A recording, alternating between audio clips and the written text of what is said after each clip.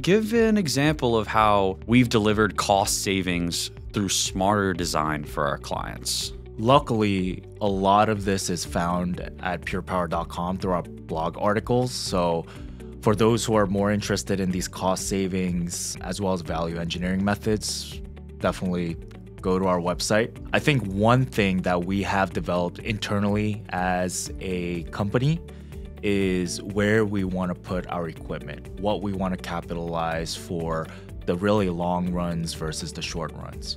For example, inverter placement. We have a lot of DC feeders on a ground mount that are running 2 inverters, right? We can put the inverters at the array where the transformer's all the way to probably near the site entrance, but that's a very long AC run. What we can do is really capitalize on the DC portion of it and maximize that length because that's running at a higher voltage. At a higher voltage, you're reducing the overall voltage drop for the same length of run versus that of a 600 volt AC system. So we put all the DC combiners there, aggregate all the DC strings, and then centralize the inverters really close to the transformers so that we're able to capitalize not only on the high voltage of PV output, but also on the fact that there are clipping losses associated with DC. So we're able to leverage that and maximize the voltage drop. So you avoid the clipping losses. Clipping loss is always going to be there. Unless you have a DC to AC ratio of 1:1, you're always going to have it. It's just a matter of what are you going to do with it, right? Mm-hmm. Clipping loss is, let's say I have 5 megawatts of DC coupled to 4 megawatts of AC. So at a given time frame, because it's not always the case, it's dependent on where the sun is throughout the day, the optimal temperature, all of the environmental conditions that really provide you the most power output at a given time. I might have this thing called a clipping loss where I'm producing 5 megawatts of DC, but I only have 4 megawatts of AC available to digest it and send it into the grid, right? Then I'm losing 1 megawatt of power.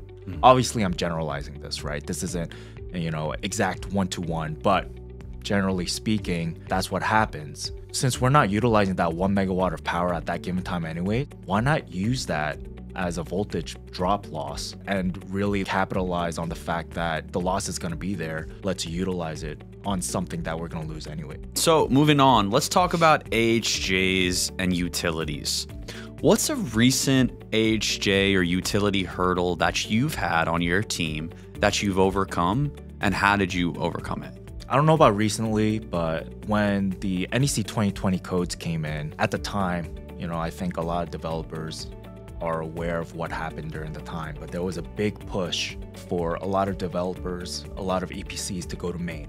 So one of the things that the Maine state inspector required was part of the NEC codes, specifically 690.15, where he required all the inverter AC and disconnect switches either within the inverter, embedded into the inverter, or 10 feet away. But if you take a look at the codes further down to 690.15c, there is a small verbiage where it says in the event that the disconnecting means is not within 10 feet or within the inverter itself or the equipment, then it can be remote and away from it as long as that disconnecting means is capable of lockout tagout. So I was able to pinpoint that to the state inspector. Can I have this inverter without a disconnect right next to it?